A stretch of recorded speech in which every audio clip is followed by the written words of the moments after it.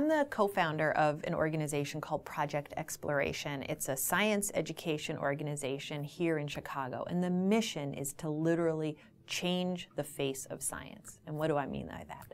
I mean, I want to change who gets involved with science, girls especially, students of color, African American, Latino, Latina students, students who are Native American, but I also want students who maybe struggle academically to have the chance to have great experiences in science with scientists and to really open up the idea of what they're capable of, what they might contribute to.